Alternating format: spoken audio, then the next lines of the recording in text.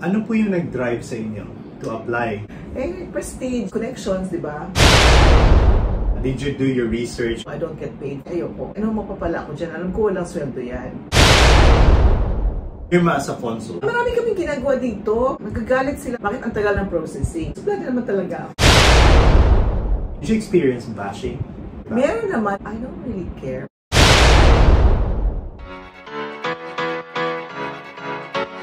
Hi everyone, my name is Arvin and welcome to exclusive edition of this vlog, knowing our Honorary Consul, Virma Symons. Hello po ma'am. Hello! Ano bang gusto niyong itawag sa inyo? Kahit ano lang. Usually tatawag na ako consul. You started po ay 2020, April. Yes. But before that, well, I know that you graduated from UP in 1990. Wow, nag-research. And then, nag-practice kayo for about 8 years? Yes, in the Philippines. Nag-aral ako ng Masters in the US for a year. Master of Laws. Then after that, I went to Australia kasi nga na-meet ko yung husband ko. And I arrived, kailangan ko mag-aral for a conversion course. And then, nag-practice ako for a long time. And then finally, last year, 2 years ago, I applied for the role of consul. And then I got the role. Ano po yung nag-drive sa inyo to apply? Because meron na kayo company, right? I was thinking kasi na I was not immersed in the Filipino community. So, sabi ko, kailangan ko na yatang, homesick na rin ako kahit papano, no? Yung, na-miss ko na rin yung talking to Filipinos. Tapos sabi ko, and also, it's time to give back to the community. Talaga ang driving force, mag-give back to the community. Kasi everyone knows that the role of an honorary consul is actually a volunteer role, so I don't get paid for doing my job. Did you do your research kung ano talaga yung work? Well, kasi may isang kliyente na naging friend ko na rin siya yung nag-convince sa akin to apply for the role. First na gusto niya ayoko, di ba? Kasi ni-research ko, sabi ko, ano ba talaga yan eh? Ano mapapala ko dyan? Alam ko walang sweldo yan. Diba? Walang bayad. What's in it for me? Di ba? Sabi nila, prestige, tapos mainly connections, di ba? Sabi ko, hindi ko makailangan mga yan. Sabi ko, kailangan prestige, hindi ko kailangan connections. But, going into the role, I can now say to you, if you want to apply for the role, it is a good role because when you help people, you actually feel good about yourself. You feel good about the world. You feel good that you're able to help other people. So, that is something that no one told me about. That when you help other people, it makes you happy. It somehow generates happy hormones within you, in your system. So it's a good feeling. Yeah, I 100% agree. So when you see other people happy, doble po yung happiness na nararamdaman ninyo. So speaking of hard work, what is the typical day of Consul Virma? Well, hindi naman full-time tong role na to, no? So in a way, basta marunong ka lang maghanap ng staff na magaling, o diba? So in the morning, sila na yung gumagawa. Pero in the beginning, I had to actually know how to do the job. Yeah? And then after that, I got people who I could depend on, who I was able to train. And then sila na yung gumagawa ng mga nitty-gritty. So that is my commitment the whole afternoon I'm here, Monday to Friday. The weekends, yun yung mga, usually, mga community work na sa mga organizations. Do you still practice your profession? Yes, I do. Yeah. I am more into family law and commercial law, wills in the States. Everything except for criminal law and labor. Speaking of last will, I really want to include this in this video kasi marami sa atin ayaw pag-usapan yung will. But living in Australia, it's different. Ano pong mapapayo ninyo sa ating mga kababayan na sinasantabi yung, wag na yan, hindi kailangan yung will? Kasi yung death is a reality, di ba? Yeah. Minsan, ako nga, ang tagal-tagal kami gumawa ng will. Kasi para bang, if you make a will, you feel like you're going to die, di ba? We have to be realistic because if you don't have a will, it's going to be harder for the people that will leave behind. If you have a will, you have more control over what you want to do with your assets. If you don't have a will, then you let someone else control it, maybe the law. Thank you very much for that insight. So going to the scope of work, being Philippine Honorary Consul to Western Australia, may limitations. Marami kaming ginagawa dito. Yung mga consularization of documents, kaming gumagawa. SPA, Special Power of Attorney, kasi yung mga tao hindi nakakauwi sa Pilipinas. And then, NBI, we don't do the issuance of the clearance itself, but we prepare the documents for fingerprinting and verification of identity. Tapos yung mga authentication of documents, kami na nag-authenticate. Yung mga visa, Yung mga puti na gusto nila ng more than 30 days, dati kasi mas strict pa pero ngayon nag-liberalize na. Extension of passports. Because of COVID and because of the border restrictions, people were not allowed to go to Canberra or to Sydney or to Melbourne to renew their passports. So a lot of them were able to extend their passports by 1 year through us. So we did the passport extension by delegated authority from the embassy or from the DFA. We also do travel documents for people who want to go to the Philippines. It's valid for 30 days and it's a one-way document that will allow you to fly to the Philippines and then you then get your passport in the Philippines and then travel back. Yung iba, kunyari nagre-register sila ng dual citizenship or registration of marriage or kung ano-anong registers, ginagawa yan through Canberra. But yung mga documentation, usually yung kunyari mag-notarize or consularize ng document, dito dinadaan sa amin kasi mura lang kami. 45 lang. Speaking of dual citizenship, would you encourage? Yung pag dual citizen ka, pag umuwi ka ng Pilipinas, di ba unlimited yung stay mo? Pwede ka mag-stay ng mag-retire ka, at saka makaka-own ka ng land. I think pag hindi ka citizen, you can own a unit or condominium, but you cannot own land. Yeah. Yan. Tapos yung tax, wala namang problema sa tax kasi yung tax mo sa Philippines, income lang generated from the Philippines. Yun lang. Is it easy to process? Matutulungan so, ba ang dual, apply ka through Canberra. Kailangan mag-oath. So, usually yung oath, ginagawa yan pag may mobile mission dito, nag-oath na. Or kung gusto mo mag-oath na madali ka, pwede kang oath sa Canberra or i-request mo na i-transfer yung ceremony mo sa Sydney or Melbourne. Speaking of passport, ang dami kong naririnig, bakit kasi wala dito sa Perth? Is there any reason why hindi kasi tayo hindi tayo regular na consulate, lang kami, honorary consulate lang. And also I think it's because of the equipment na ginagamit. Naka-allocate lang sa mga consulates general tsaka sa Canberra. What are the common issues and problems na dinudulog po sa inyong tanggapan? Like usually yung nagagalit sila kasi syempre nagagalit sila pag kunyari walang sumasagot sa phone, di ba? Eh, volunteers lang kasi yung sumasagot. Minsan 2 volunteers lang, busy naman masyado. And there's only one line, so when someone rings and asks and we have to explain, hindi lang siya kasi booking line, pati explanation pa. Ang tagal-tagal ko minsan mag-explain. Pero ang ginagawa namin is we call back. We always call back. So, natutuwa naman sila kasi kahit paano tumatawag kami. Tapos ang nila, syempre yung delay na bakit ang tagal ng processing? Kasi kami 7 to 10 business days. May ganun talaga kasi sobrang dami na nag-a-apply. In fairness po, hindi ko in-expect na I will be given a chance to have an interview with Consul. Pero ang bilis po niya mag-reply. And then, it looks like you're a very early person. Kasi kanina mga 6:20 nag-message na siya sa akin. Sabi ko, wow, ang aga naman magising ni Consul. In terms of problem talaga ng karamihan na kababayan natin. Passporting, syempre, dahil nga sa COVID, so ang tagal nating walang mobile passport mission. Normally, may mobile passport mission ng twice a year. 2 years na walang passport mission. So yung applicants, ang dami na natin dito sa 38,000 na tayo. Ang in-expect nila na demand is about 1,000 a year. Basta umabot yung estimate nila sa 4,000 na nung kasalukuyang nag-mobile mission. Ang lahat ng registration process is done through Canberra. So wala kaming kinalaman. Nadamay na kami sa reklamo nila na na bakit ang tagal kaya nangyari. But in fact, hindi mo rin naman masisisi si Canberra because the first time that they did the passport mission was with us straight away. As soon as the borders were lifted, they went to us. And then they extended it to 8 days instead of the usual 3 days. At least alam nyo na po kung ano po yung reasons. Hindi lang naman po ang office ng ating consul dito sa Perth. Lahat po talaga may delay. Even with the stocks, even with our importing.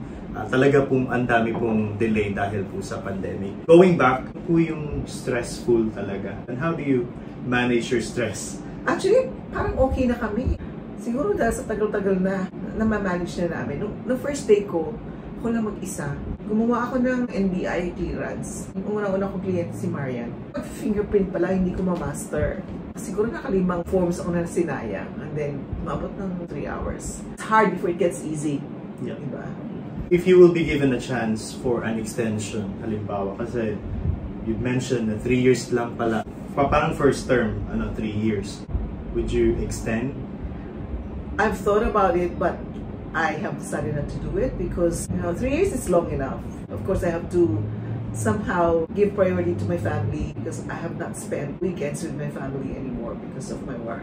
It's time to refocus on the family again.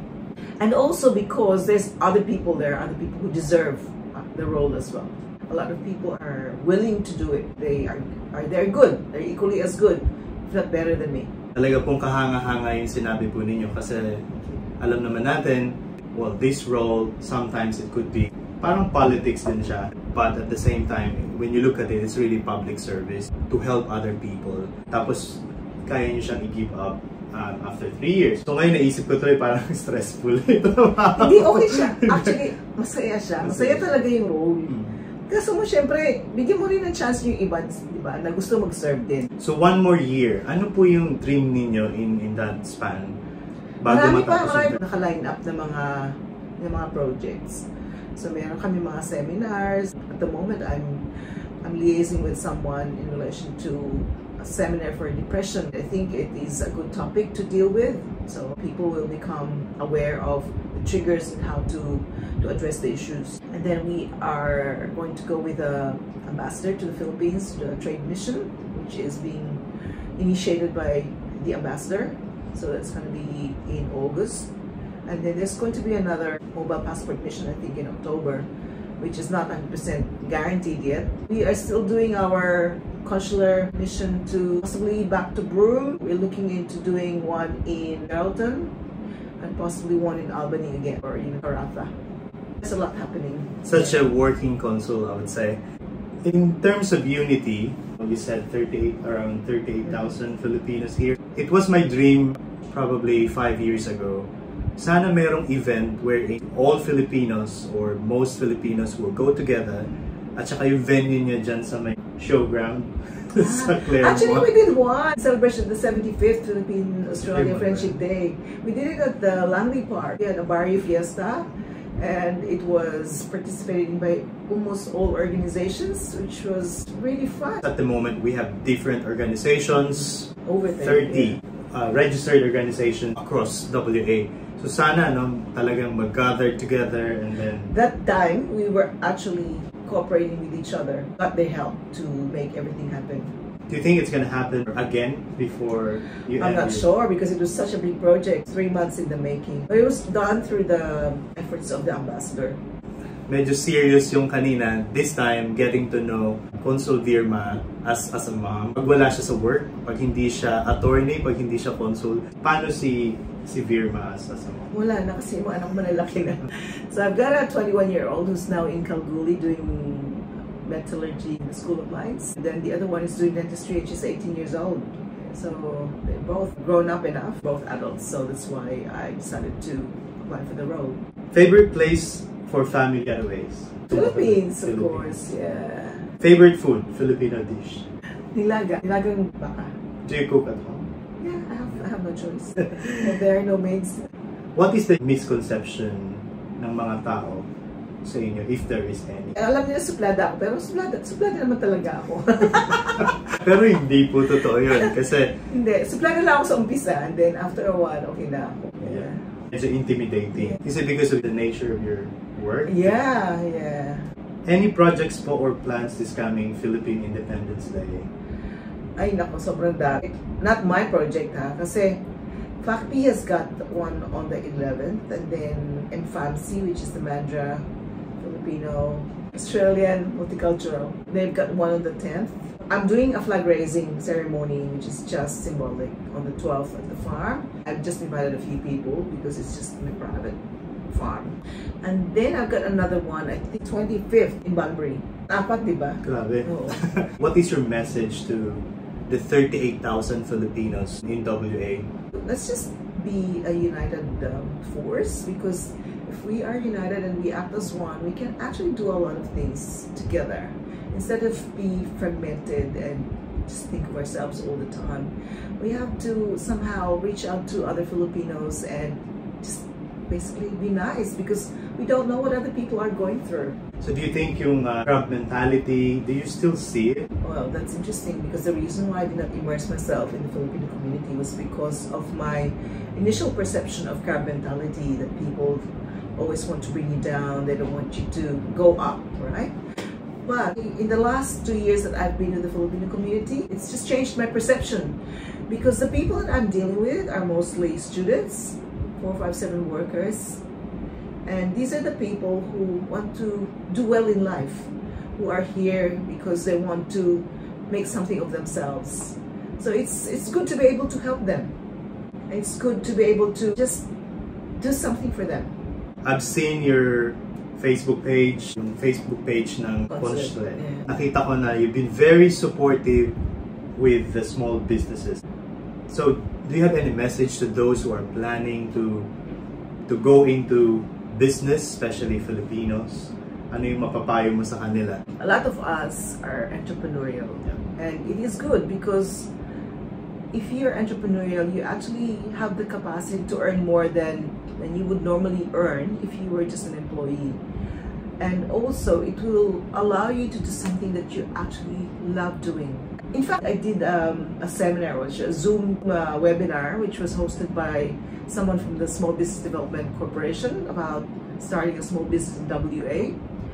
If you need more information, go to the Small Business Development Corporation website, and they've got it all there. There are people who do mentoring for startups, and you can ask me as well if you want. Nakita ko very supportive ka, and you even promote businesses. Yun yung gusto kong makita going forward din na as a Filipino, supportahan natin yung mga businesses na nag-start kasi hindi po biro talaga ang magtayo ng isang business, especially wala tayo sa Pilipinas. Yung support talaga ng bawat isa, I think it's really needed. Did you experience bashing in social media or bashing na they're talking behind your back? Meron naman kasi ang problema kasi sa akin is I don't really care about what other people think of me. So as long as I know who I am and what I am doing. So that is a plus and a minus. It's a plus because I am not weighed down by what people think about me.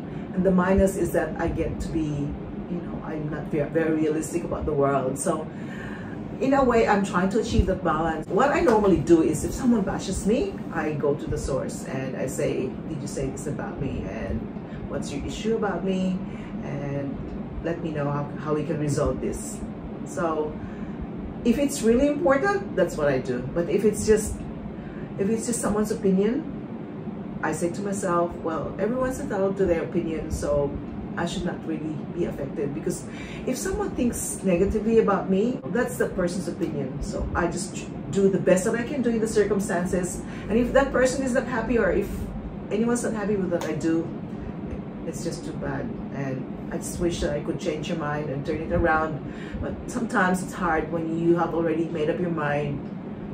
Unless you know me personally, it's hard to change your mind. Last question po. What legacy yung gusto mong maiwan sa Consulate office bago po matapos yung termino po ninyo? Si ambassador sinabi sa akin na strike ko down na taguyod yung Philippine Airlines flight from Perth to Manila. Kasi nasa pipeline na siya eh. But I'm not sure if I can deliver that. There's been a change in government as well. Depende kung ano sasabihin nila. Tsaka may change in ownership na sa PAL. Dati kasi, yun ang plano sana, yung March pa i-launch, March 2020. So sana, magawa yun during my term. So that's my legacy, di ba? Any final message po? Kailangan na magkaisa tayo, di ba? Kasi yun ang feeling ko na pwede namang mag-unite tayo, di ba? Let us be united and let's stop all the hating. Don't hate on other people. And stop gossiping, okay? Yung mga tao na who have good ideas don't talk about other people. They talk about ideas. They talk about things to do, not about other people. So let's try to stop that culture of talking about other people all the time, right? And it's basically, let's just be happy for others who are doing well. Wow, very well said po. Itong interview na ito ay talagang ang dami ko pong natutunan sa inyo. Mas nakilala ko pa kayo lalo. And to be honest, this is our first time na magkausap. Pero parang walang wall Talaga sinagot po ni Consul Virma yung mga tanong and napakaganda po ng natutunan natin. Hopefully, itong video na ito ay magsilbing inspiration sa iba, especially sa ating mga Pilipino to support each other. Maraming salamat, Consul Virma, for this very rare opportunity, for giving me a chance to know you more, and hopefully our viewers get something from this very short interview. Thank you very much for watching. My name is Arvin. I'm with Consul Virma. Thank you.